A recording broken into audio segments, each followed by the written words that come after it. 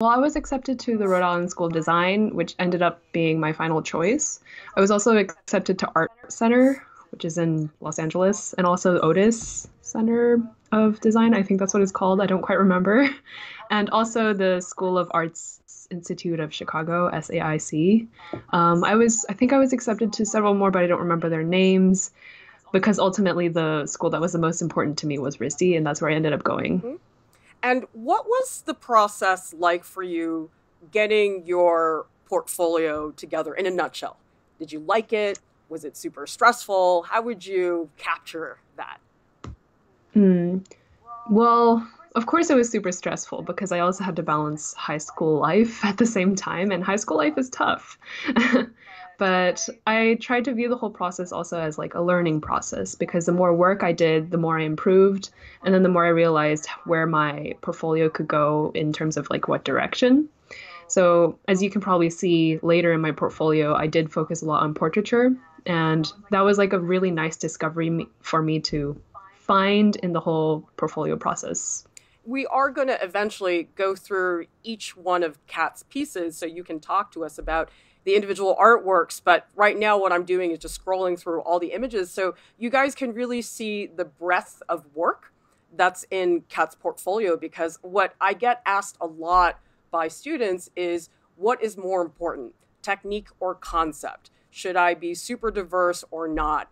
And I think the diversity is so critical in an art school portfolio. Diversity in terms of subject matter, also in terms of materials. So, Kat, how did you get started with this? Like, were you working totally by yourself? Were you taking an art class at your high school? Like, what was your resources in terms of putting together your portfolio? Mm. Well, my high school did have an art program, so I did take art classes. In the end, I was taking AP art, which was advanced placement art. And I did have a lot of classmates around me with whom I could talk to and share work with. But in terms of seriously applying to art school, I was the only one who was serious about going to art school. So I had some friends who were applying just like for fun, I guess, on a whim. But they were mostly applying to like STEM schools, which were their first choices. But for me, art was like my first choice. So I don't know. I think in that case, it was a little bit lonesome, and I didn't really know who to turn to in terms of how they were feeling about the whole process because I was the only one who was serious. And ultimately, that was lonesome. But fortunately, I had also taken an art summer camp sort of situation program in CalArts, and I met a lot of other people through that program. So I could actually talk with them online and not feel so lonesome throughout the process. And by the way, those of you who are watching right now, feel free to jump into the chat. Hello, 10,000 Crows, and ask Kat your questions. Ask me what my experience was like, because I think one pattern that I notice whenever I speak to high school students is that almost everybody I know is totally on their own.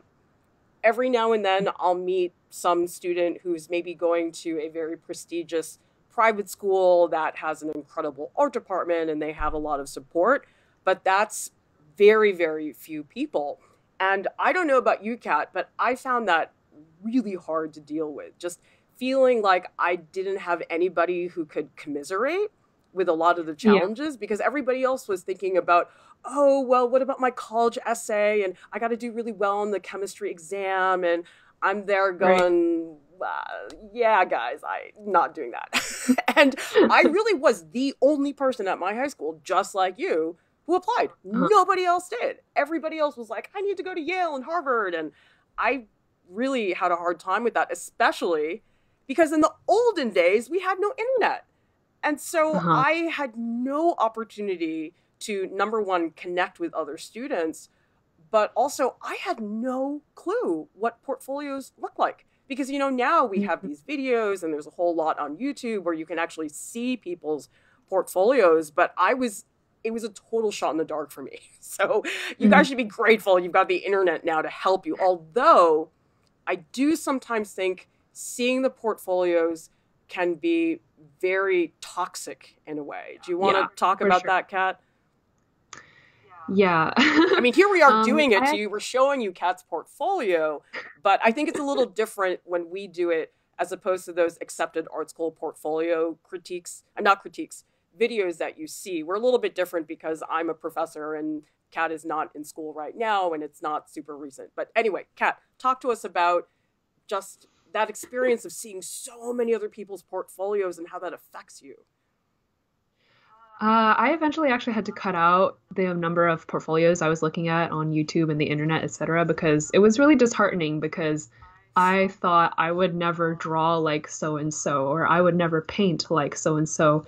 And I think the whole point about creating a portfolio for yourself is to make your own work and discovering that whole process yourself. But that being said, it is helpful to look up a little bit, do some research, but also know when it is correct to also like cut yourself away from that and give yourself some space. I think it also, another thing I was going through was people I knew in real life were drawing better than me too. Like the people I met in the summer program that I went to in CalArts, they drew so well that it felt really disheartening for me to be in the program in the first place. But luckily, everyone was extremely kind. And, you know, they also like verbally supported me and, you know, complimented me and said stuff like other things I could improve on as well. But sometimes you need to take some time for yourself as well. For sure. We've got a comment from OAM in the chat. Hi, I just found this channel today. Oh, that's very cool. Can you tell us how you found us? Because I'm always just really curious how people stumble across our channel. And that's a question for everybody. So if you guys want to jump into the chat, tell us how you found us, because I know a lot of people do find us through YouTube, but sometimes it's because somebody told you, and I'm just always curious because I think it's really cool how people find each other. All right, so Kat, let's go through your pieces individually, and maybe you can just talk about the experience of making them. And obviously I'm here to assist with that as well. So let's start with this first piece. I believe this is an oil painting. How did you get the idea for creating this piece? So I took AP art in high school, right? Advanced placement art. And one of the AP requirements is actually to create a whole portfolio, a whole body of work with one theme. And the theme I chose was portraiture. Because I was just interested in people and I thought, well, I could render living people well, so I might as well just milk that while I can. So I asked my friend to come sit in my garage and I played a movie for her and then I just painted her. And after she left, that's when I added everything like the background, finished up her face, her clothing, etc., etc. I think one thing that I regretted about this painting was her look, because it's very clear that she's very dazed because she's watching all the movies I was playing for her. But other than that, I was quite happy with the results. But it is also something to note that this is a painting I did later on in my last year of high school. So I've had a lot of practice, a lot of other paintings that I haven't shown yet until I reach this final result. And Kat, where did you learn oil painting? Because oil painting is so specialized and you really do need a lot of very specific information in order to do it successfully. So how did you go about acquiring those skills? Did you do an online course or what did you do? Yeah. Luckily for me, my mother is an art teacher. That's so handy. Yeah, that's extremely handy. And in my childhood, she forced me to draw a lot and also paint a lot. So one of my first memory of oil painting was her forcing me to do a Rembrandt study. So it was just like this old portrait of Rembrandt and I had to copy it. And that was when I really saw how to layer oil paints and see that color wasn't just the obvious color. Like when you see a flesh tone, it's not usually just one color. It's usually also reds and blues and greens and things you don't usually see. So I had my mother help me out with that a lot. That's a great exercise, you guys. If you really want to learn how to paint, do a master copy. Now, to be clear, that's not something to put in your portfolio. That's something you do as an exercise so you learn the brushwork better, because I did a John Singer Sargent copy when I was in art school and I learned so much about brushwork, but don't put it in your portfolio. We've got a question from 10,000 Crows in the chat. Sometimes I make art and I post it on Instagram and I don't get much recognition for it and it crushes my soul. Do you have any advice about that type of thing? Also, I found you guys while looking up videos on learning how to oil paint. Oh, cool. I'm glad to hear that video came across since yours truly, Hark, in that video. We had so much fun with that video. That was really funny. Yeah, it was great. So, Kat, what's your take on that? Posting on social media and evaluating that response or not? What do you do with that? Because I don't know any artist who has not had that thought at some point about Instagram, including myself. Right. Oh, I think it's really important to note that social media sites like that is not a dictator of how good you are as an artist. A lot of those social media apps, they use like algorithms or whatever fancy scientific logistical thing that they use, and they just connect people with easy to like things. And that doesn't necessarily connect you with the things that are the most thoughtful or the ones that you would appreciate the most. And I think that goes to say it's the same thing when you're on the internet in general. Like there are cookies or whatever you call those things. They just connect you to whatever you search last. And if you like search one panda, you're just going to get 100 pandas after that. Which is not very good in terms of creative stimulation. In fact, it does the opposite. Yeah. And I just say don't take it too much to heart. I know it might feel frustrating when the work that you spent like hundreds of hours on isn't getting the recognition that it deserves. But just know in time, once you build up a body of work, all that stuff will be quite trivial and won't matter, because what will matter are the quality of people who will see your quality work. Naturally, it will naturally come. You'll have your audience. You'll have the recognition. You know, I would do 10,000 crows. I would maybe stop posting while you're working on your portfolio, because I think it's just enough pressure just to make the portfolio, and then doing it on Instagram almost makes it worse. And I can tell you guys from my experience, the stuff that I post on Instagram that gets high engagement, it's usually some crummy sketch that I threw together in like 10 minutes. And I'll post some artwork that I've been really working hard on for a year and slaving over, and it gets no engagement. And I know from working professionally that if I tried to show at an exhibition that crummy little sketch, nobody would take me seriously. It's a crummy little sketch. So in the professional world, that doesn't have a lot of weight. But on Instagram, it does, because it's easy. It's a quick read. It's something people can understand without thinking hard at all. So if you have an artwork that really does invite deeper contemplation, that's not going to do well on Instagram. And that's a good thing. Yeah. I mean, like, I would feel really crappy about that. So I would just say either stop posting, or maybe just like share it with your family and friends. Like if you have like a WhatsApp account or something and you have like a group, just show it to a few friends, and that's enough, because the Instagram thing can be so toxic. And I say to people all the time, I'm so happy there was no Instagram when I was in high school, because I think I would have just been crushed. I mean, I already was crushed. It would have been like being crushed to the 10th power, which I did not need. All right, we have another comment from Ashley J. How critical is it the number of figure drawings that are recommended in a portfolio? If we don't have access to nude models, is it better to draw clothed figures from life? Okay, well, Kat actually has a bunch of gesture drawings. So let me pull up a bunch of those, and Kat, maybe you can jump into that. Yeah, for sure. Okay, so I mean, the number of figure drawings you put, I mean, it shouldn't be your whole portfolio. You should have some finished works as well. I guess like a good ratio to look at is maybe 20% of your portfolio to be figure drawings, but that's not a black and white answer. It could be as many or as few as you want, as long as they're there and they can show that you know the figure and you can draw.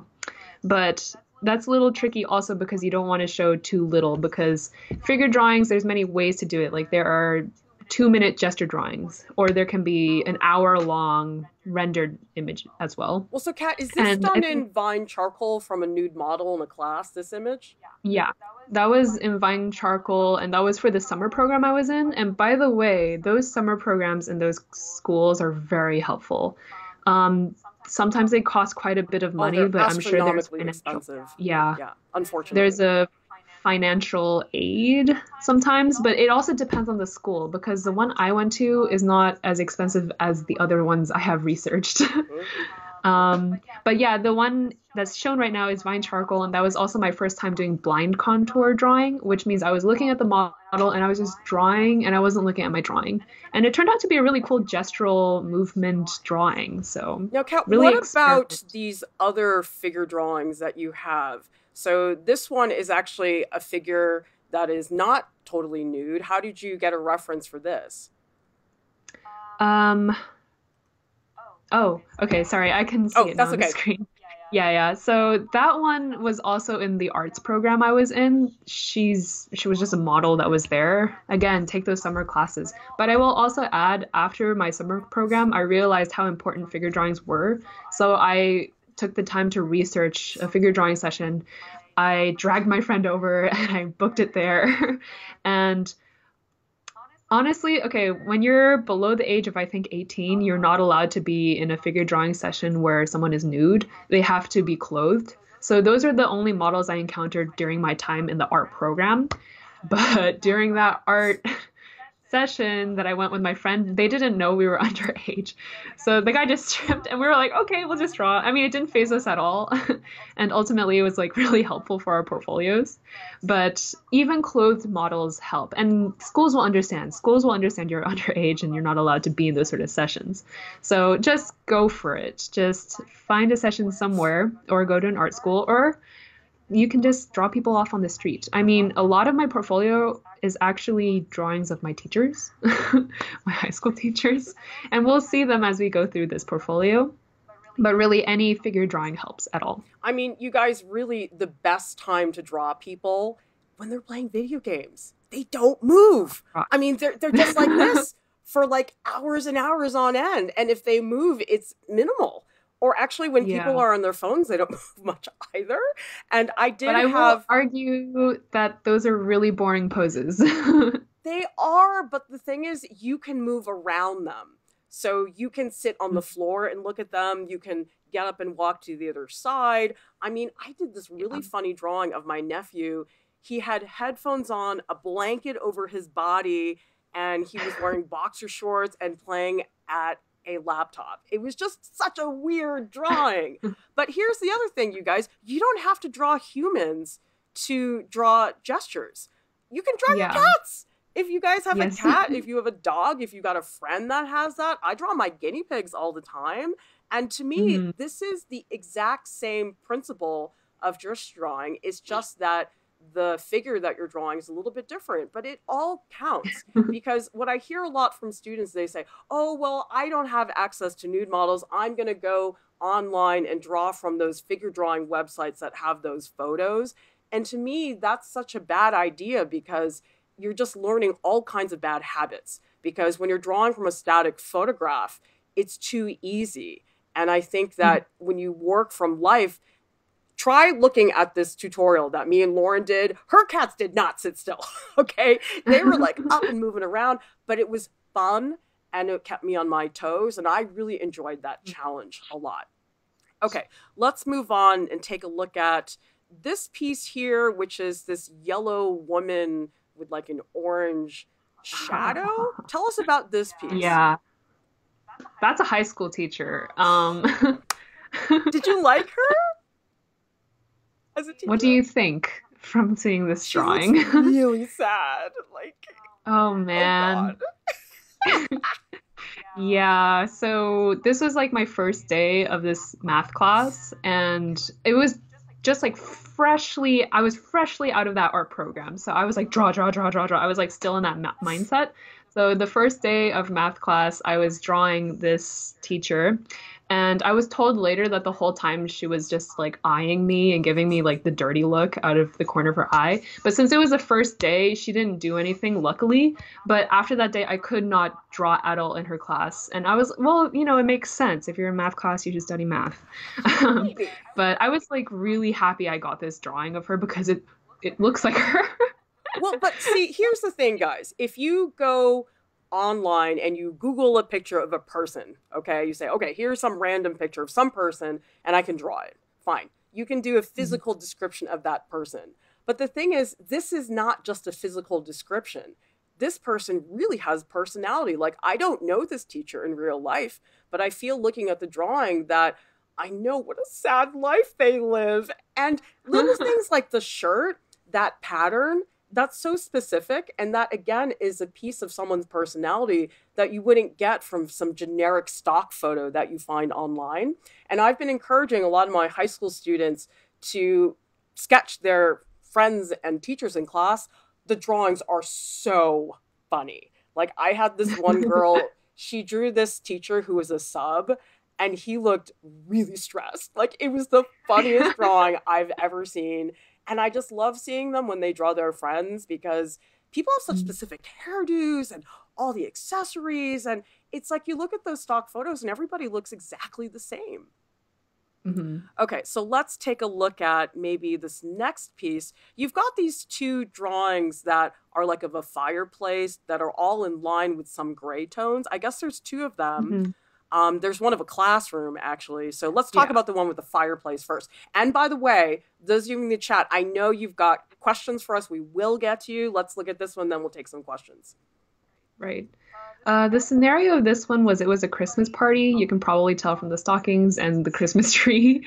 And this was just like the home in my like father's employer's house. So clearly this guy had money and had a great house. So I just like drew part of the interior. And the reason why I drew it specifically was, first of all, I was bored and I was there and I had a sketchbook. Second of all, I knew that my portfolio was lacking subjects that weren't people because I kept drawing people. So in this case, I was like, okay, let's just draw an interior. Let's just go do it. And I think the challenge for this one was I tried to draw everything in one line, which is why even the shadows have the line, the black line. Oh, wait, you didn't like lift your pen? Right. I didn't It's just one continuous line. Yeah. So wasn't that a little stressful? Well, no, because it was sort of a sketchbook piece that I didn't really care that much about. I was just like, let's take a step in and let's see if I will dive in. And I ended up diving in. Great. So, but then like it was kind of messy looking afterwards. So I used a gray marker and went back in and I shaded in the shadows and then it looked a lot better. Yeah, that makes a big difference. Was this the exact same technique you used for the students in the classroom? Because it's got a similar look, although you do add more black shapes in this one. I don't think it was the same thing. I did try not to lift my pen that much, but I did lift it a bit in the end. It's fine. Okay, we have Iana Andrade, and we've also got somebody here from Mexico. That's so cool. Welcome. So Iana wants to apply to French art school, which is actually perfect because Kat has experience with French art schools.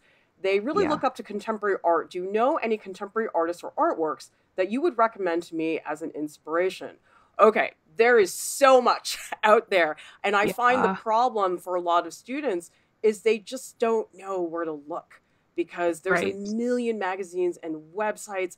And honestly, a lot of the contemporary art on the internet is not that good. A lot of it is what I call internet art. It's like that thing where people are like, I saved 5,000 pieces of toast for 18 years and I line them up in order of great. Like, it's a lot of like collecting and then arranging that like internet-y art stuff. Or it's like, I made this photorealistic picture out of scarves. And to me, that's not really bona fide contemporary art. So there are two resources I can direct you guys to. So the first one is if you go to our art school portfolios page. If you go to artprof.org tutorials and you click on art school portfolios, we actually have a page that lists all types of artists from contemporary art and history, and it's just names. And we've linked a lot of the names and we've organized them by category. So if you go there and you say, I want to look at children's book illustrators, we just have a list just to get you started. So you guys can go there.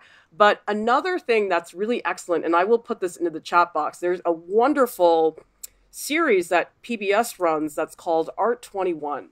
And Art 21 is really excellent because it's all video documentaries, but it's of the leading contemporary artists today. People who are really doing very exciting, innovative work. Not everybody on that site is going to be your cup of tea. There's plenty of documentaries I've seen on there where I'm like, but I've also seen some that are amazing.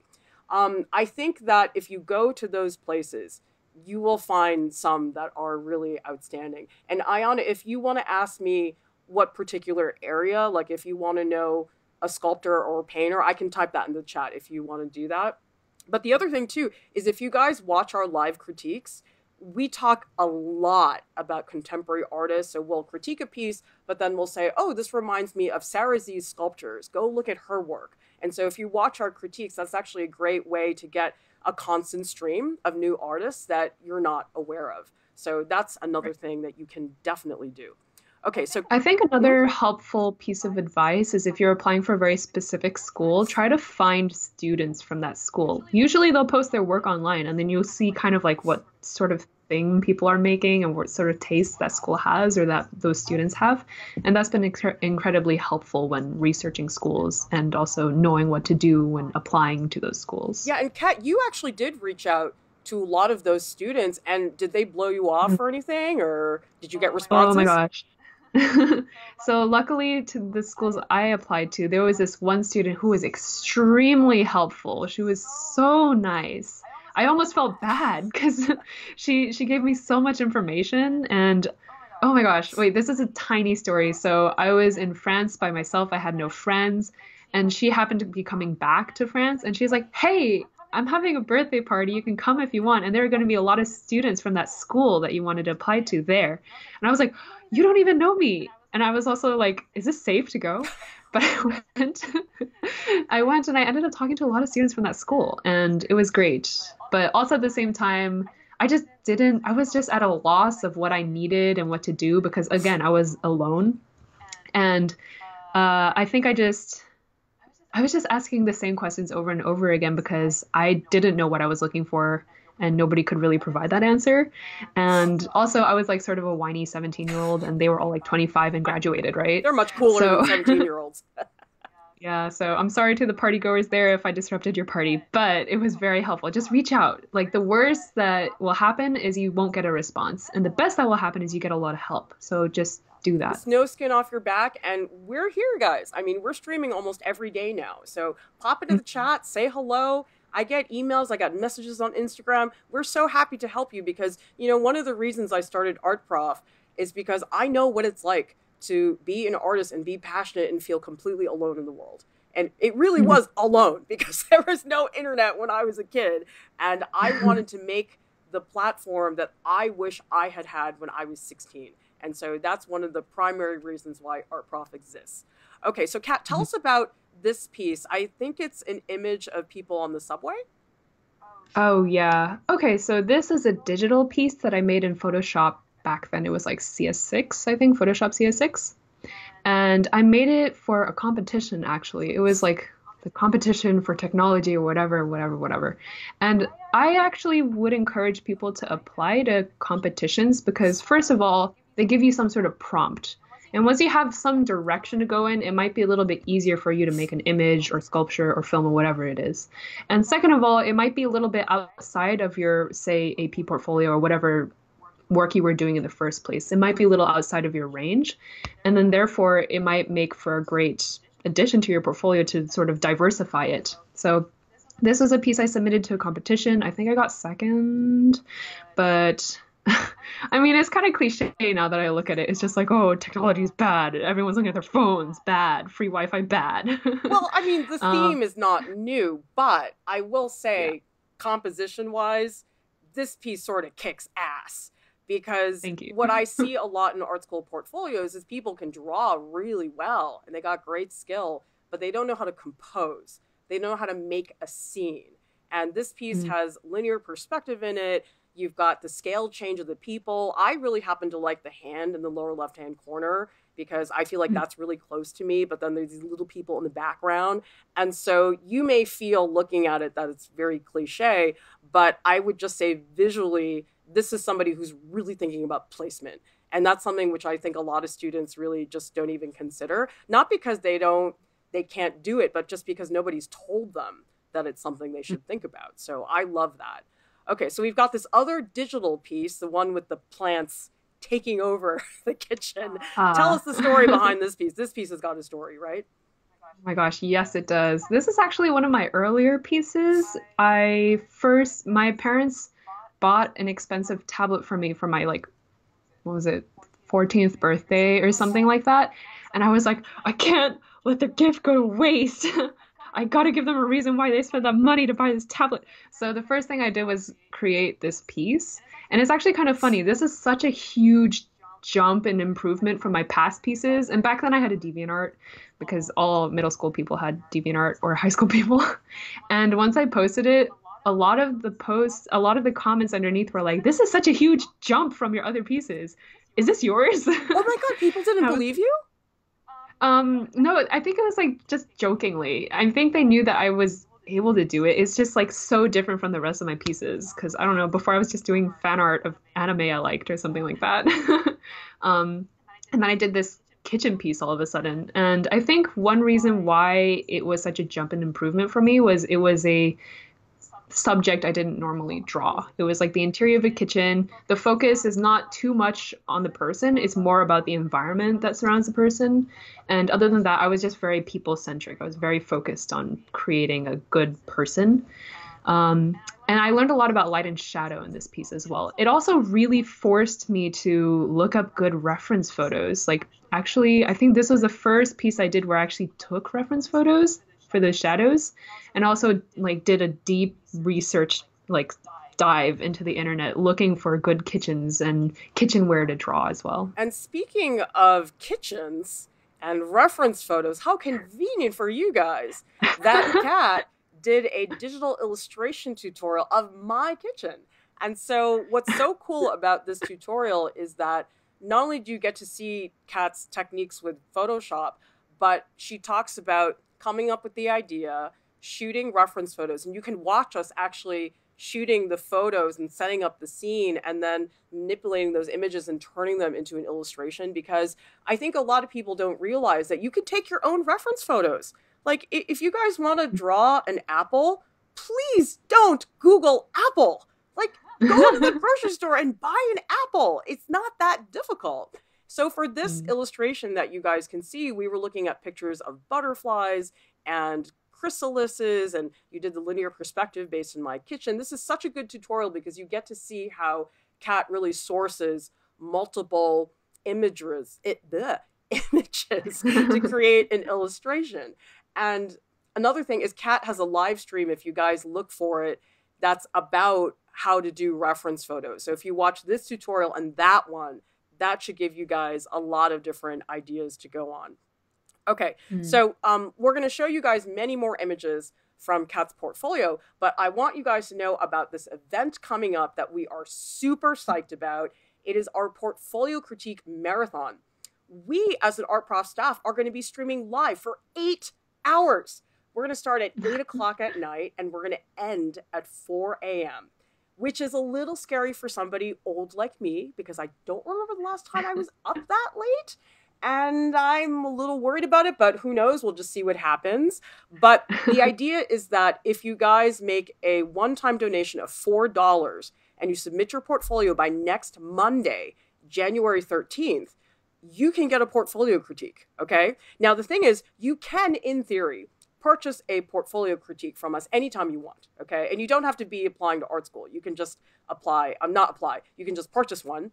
But the thing is, I can tell you we don't charge $4 normally. So if you guys want to get in on this, submit to this Portfolio Critique Marathon, go to the front page of artprof.org. You will find all that information there.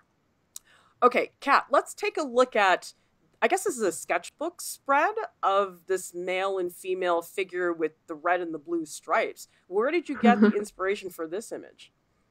That's also a portrait of my high school teachers. I was in I was in this class called American Studies, which we shortened it to Amstead, and it was a male-female teacher duo that taught this class. And it's actually kind of funny. I was drawing it in class, and I could hear the people behind me snickering because they like knew that these were the teachers because it looks like them. I love the necklace that the woman's wearing. It's so specific. Yeah. I mean, of course, yes, she was wearing those. She was wearing that. So of course I drew it. I think also something that was exciting about this and also the math teacher drawing I did before was that they were moving targets.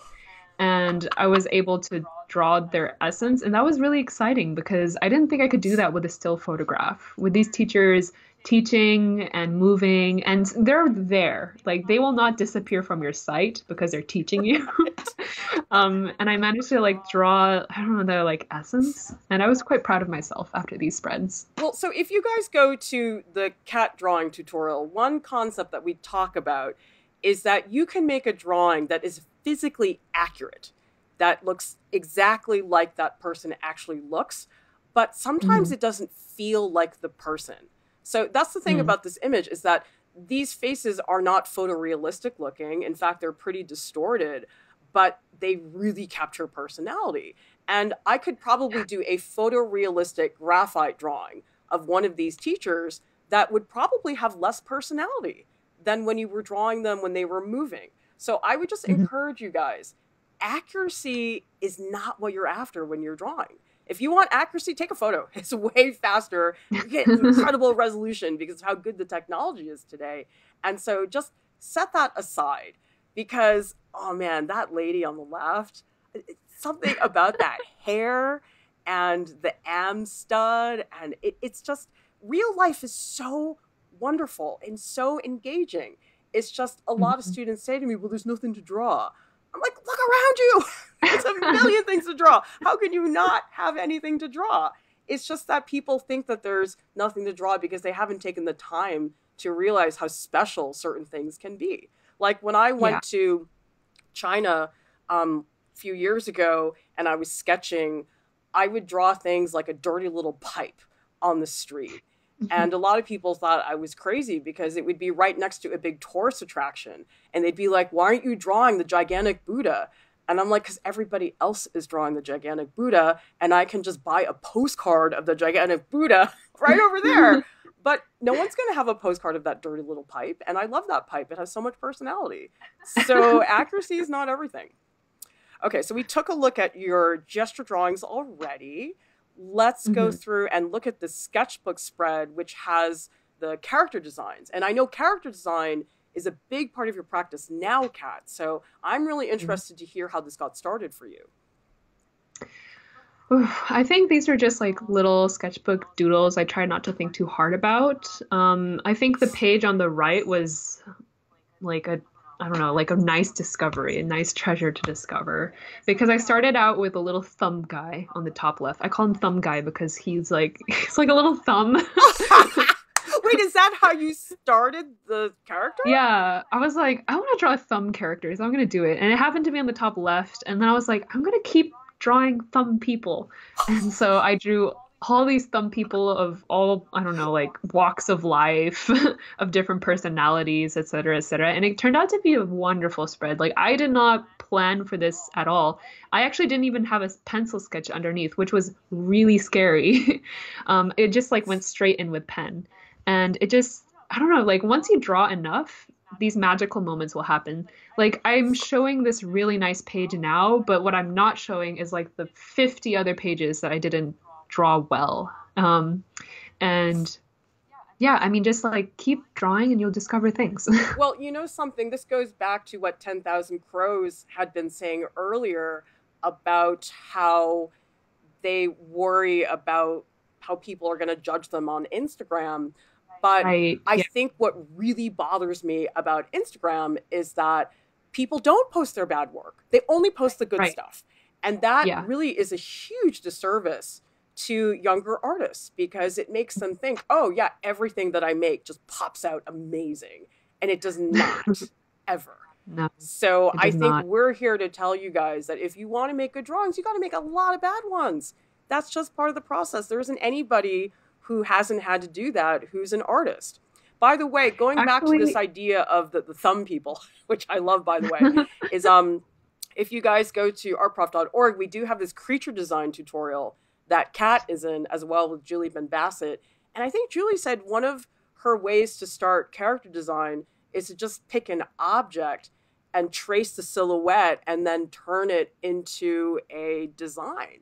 And that's such a yeah. great prompt, I think. Like, I was looking at this thing, like, wouldn't this be a great character? Look at Yeah. the silhouette. It's so funny. So that's a great way to start with your character designs, just because I know a lot of students, they say things to me like, oh, I don't know where to start. I don't have an idea. I don't know. And sometimes just little simple prompts like that are great. And actually, Kat leads this character design tutorial on our website as well. And this one is actually half traditional, half Photoshop. So the line work is done with India ink and the colors are all done in Photoshop. Kat, can you talk about blending traditional and digital media because you're so good at both.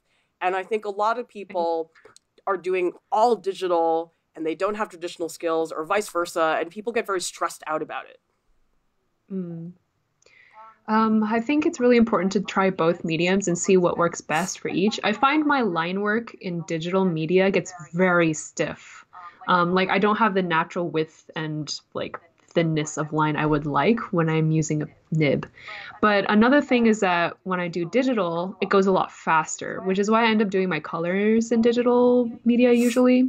Because I don't know, because I just like did a traditional line drawing that took forever. I don't want to take forever to color it in watercolor or something. So I just put it into Photoshop. So honestly, convenience, but also I'm trying not to sacrifice the quality of it either. So well, and if you guys watch this tutorial, which I recommend, Kat doesn't just show you how to make the character design. She and Julie actually go through this whole brainstorming process for the character, and they talk about different options and clothing and accessories. Because I don't know about you, Kat, but I feel like what I see a lot of my students who are into character design do is they design characters just on, hey, I think that looks cool.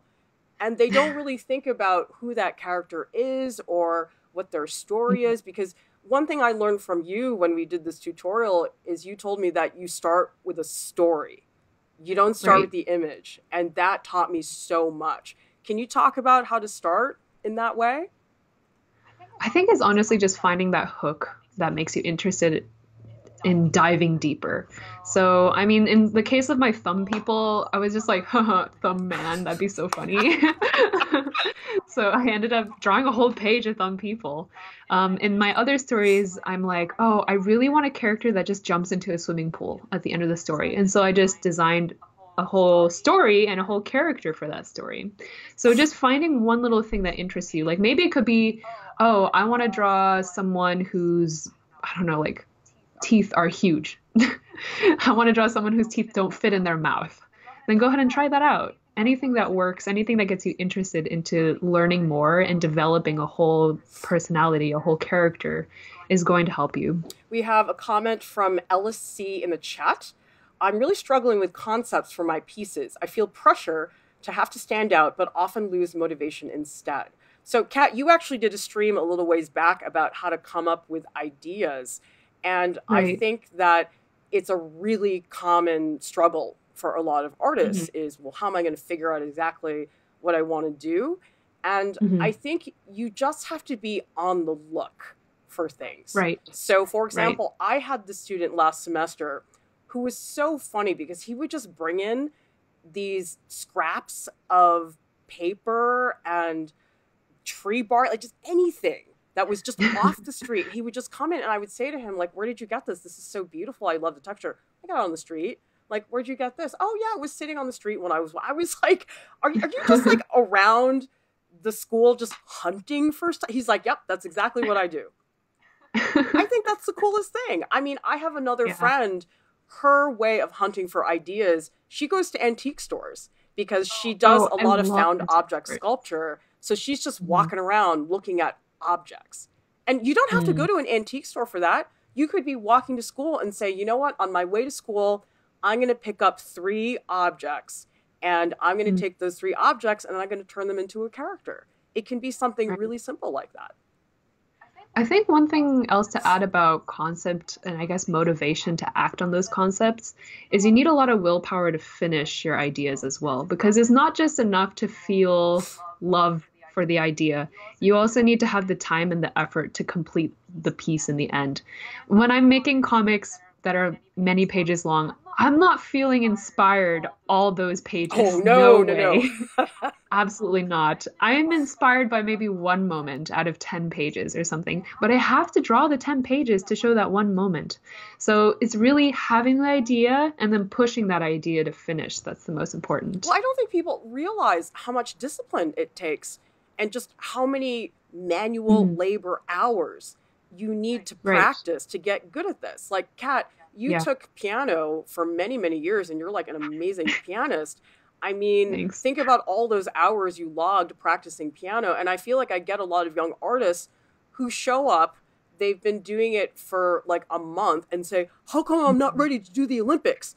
I'm like, because you just got started. Yeah, That's why. right. And I have students who say, well, I did a really bad drawing. I'm like, so do another one. Like, move on. It's not a big deal. Mm, So yeah, I think that's really, really important, is just to say to yourself, not everything I do is going to be good. In fact, right. when I do work, I would say only about 20% of it ever gets like professionally presented. I mean, I Mm, do sometimes post little crummy things on my Instagram story, and part of me is like, oh God, Clara, what are you doing? But I know for my students, it's a good thing for them to see that, to say, look, Clara's a professional artist. She's a professor teaching at an art school, and she does crummy sketches. Okay. So I think if me as a professional, if I have to make crummy drawings, I think you should make crummy drawings too. And honestly, I get my best work when I stop caring. I know that sounds really weird. I know a lot of people are like, oh, well, shouldn't you care and be passionate? Yes, you should, but not necessarily when you're actually drawing, because I think when I start thinking too much when I'm drawing, I can't draw. It's just like paralyzing, right? And so what yes. inevitably happens is I get mad that I'm doing that. And then I say, screw this, whatever. And then I just draw whatever. And I'm like, hey, that looks pretty good. So just stop caring, guys. And what I do when I work is I actually have like patterns set up. So I do something where I listen to something that I can focus on so that I don't think about my drawing too much. Kat, do you ever like obsess over the drawing and then you can't draw? Like, it's so bad. Yeah. And so I'll put on like a podcast. And so all of a sudden I'm thinking about, well, I was just thinking about Michael Fassbender just then. But anyway, there's no Michael Fassbender podcast. But if there was, I would totally listen to it. But anyway, what I'm saying is if you have something else to distract you mildly, then you're Mm, not obsessing over, is it good? Is it bad? Do that later, okay? You got your whole life to judge yourself. But just draw. mm, Like, have a good time actually doing that. Okay, so Kat, let's take a look at these last oil paintings that you've got. mm. And were these from posed models or did you use photos? What did you do for these? These are all posed models. As you can see, they're all looking off into the distance, looking a little dazed. Is because they're watching movies. Were these friends? Who were these people? Oh, okay. So yes, some of them are friends, and some of them are actually students of my mother's because, as you remember, she's an art teacher. Mm-hmm. And I know that they are all young women or young girls, but I actually did have a lot of portraits of like men and also older people as well. But I ended up being the most proud of the young women series, the young girls series, because I just painted them the best. Maybe it's because I was a young woman when I painted them. I was like, I can relate to them, so I painted them. But yeah, these are the ones that were the best. But I think one that really frustrated me was the blonde girl portrait. I just couldn't get her skin right. Like I just couldn't do it. It was really difficult. And yeah, that's not one I'm very proud of, but I think I submitted it regardless because it just showed like how many portraits I did and like the number of different people I sought out to paint. So I included that in my I portfolio. mean, I wonder if So I maybe think, one of the reasons you struggled with this painting was that so many of the colors are so saturated and intense that it sort of mhm, minimizes the impact of the skin of the figure. Because yeah, that cadmium red and the alizarin crimson in the dress is like really a lot. And I know that I really struggle with red paint because red is such an annoying color. It's like, it's yeah, either like straight out of the tube or it's bubblegum pink or it's maroon. Like there aren't a lot of variations. I feel like green is like, I'll be anything you want me to be, you know, like red is just pain in the butt, which of course is why it's my favorite color. Let's see. In the chat, Karen Lieu is saying, sometimes I feel like a painting I do looks good in my room, but looks crummy as a digital submission. I struggle about whether to use it to submit in a photo. I think that's extremely common, Karen. I don't really know any artist that loves the way their work looks when reproduced in yeah, a photo, especially things like oil paintings, which right, honestly will never live up to the real right, deal. yeah, And it's just a reality of the situation. You just have to accept it. But granted, there are things you can do to make the photos come out better. So again, mhm, if you guys go to artprof.org, you go to the art school portfolio section, we do have a new updated section about how to photograph your artwork, how to photograph 3D artwork, and we have tricks in there that you don't need a lot of money to do. I try to give people lots of options, so if you honestly have nothing but a smartphone, you can still make it happen. Of course, there are different levels of that. It's great to have a DSLR camera, but I know not everybody can afford that, and that's okay. I mean, smartphones are incredible now. Like, Yeah. I didn't really think the cameras on the phones were ever going to be that good, and now I rarely use my DSLR. I only use it when I'm shooting like high-end video. For everything else, I just use my phone. So you guys are lucky, because in the olden days, we had to shoot slides. These things were horrible, and it cost like 50 cents a slide. And you didn't see if they were good until you had them developed. And so you could shoot like a roll of 36 slides and only 3 of them would be usable. It was horrible. Like, oh my God, it was so bad. So I think it's also like helpful to note to Karen that like once I saw the Raft of the Medusa. Do you guys know that painting? It's in the Louvre. I'm going to put It's it my in favorite the chat painting. box so people can see. Yeah, it's my favorite painting of all time, and it's enormous. It's way bigger than life. And after that, I've seen it in photos. It's just not the same. It simply is not the same. Not only is the scale difference different, but I don't know, it's just like the energy of the brushstrokes, the lighting, it all gets lost. So even the genius painting, Raft of the Medusa, that cannot be translated that properly into a photograph, in my opinion. So don't feel too bad if your drawing can't be photographed as you want it to be. It probably won't be. Sorry to be a bummer. Yeah. I mean, Karen, I would just say don't let that prevent you from submitting your work somewhere unless it's the fault of the quality of the photo itself. Like if you just have a crummy photo with bad lighting and there's glare, you don't want to do that. But up to a certain point, there's only so much you can do about that. So don't worry about that at all. Okay, you guys. If you want to continue to grow as an artist, I would remind you guys to subscribe to our channel and ring the bell so you don't miss out on anything.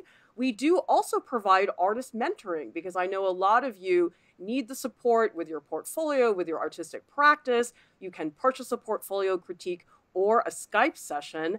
And I want to say thank you to our top supporters on Patreon who make artprof.org possible. Our content is 100% free. We do not have a paywall, and it's because of people like our Patreon supporters that actually make that happen. And just so you guys know, I hope that you will explore all of the other resources. We have tutorials, we have art school portfolio critiques. We also have been doing Skype calls with a lot of high school students lately. So I hope you guys will check that out. Thank you so much for showing up for this stream. We will see you next time.